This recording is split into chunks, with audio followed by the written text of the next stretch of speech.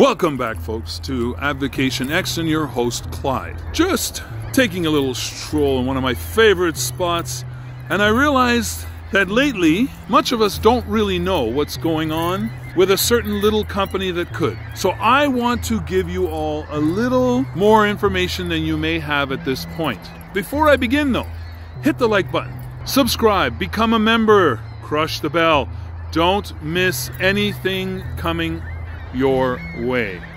Now, let me get on to our subject at hand. That little company that could, we know, is Tesla. So what's going on with Tesla? Why am I right now bringing up this tepid topic, which I have been embarking on for about a year and a half now? We all know that Tesla is the epitome of perfection when it comes to electric vehicles and software to run those vehicles. We call them a computer on wheels. Not necessarily a car operated by a computer, but a computer on wheels. So, if we can agree on that, whether you like Tesla or not, let's just venture to find some common ground. So once we look at that objectively and we say, so why would anybody want to crush Tesla?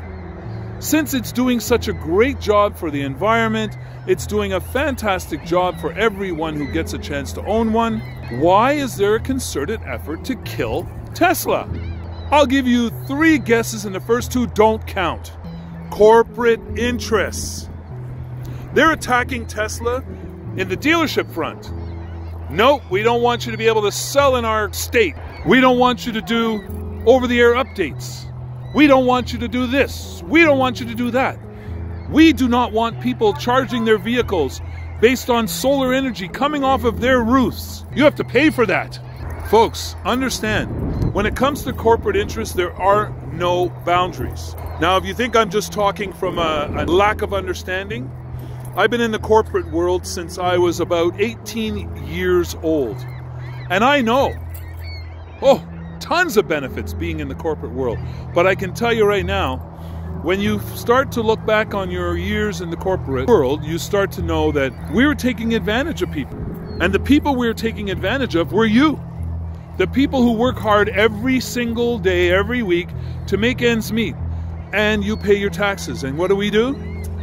We rob your taxes with corporate write-offs, corporate power. We do everything we want while you sit there and work your asses off so we don't have to.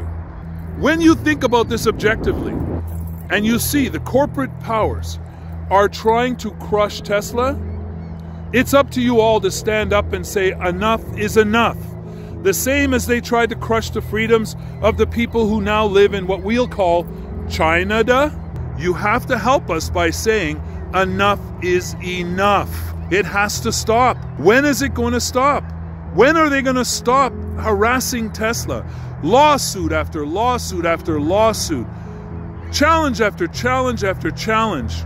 Government agencies, slowdown after slowdown after slowdown. I can promise you this, folks.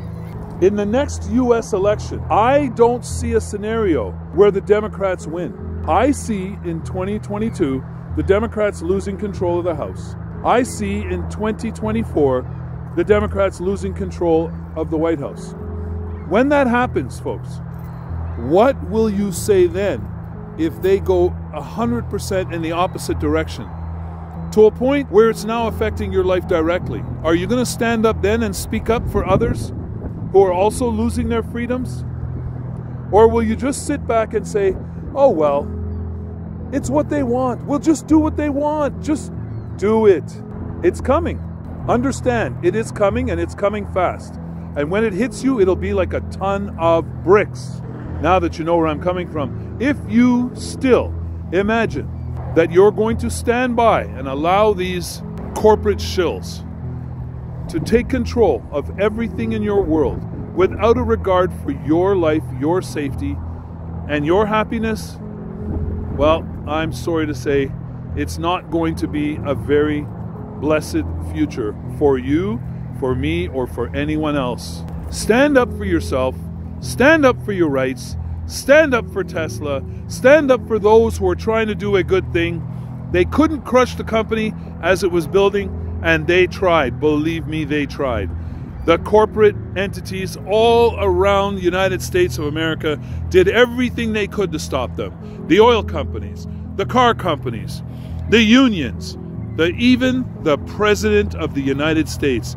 It's time for people to start standing up for each other, stop being divided, work on each other's behalf, and make things work. That's my message to you today. And again, what I'd like to say is, we never give up. We never give in. But we keep an open mind because knowledge is our power. And in order for us to succeed in any decision making, we need that power.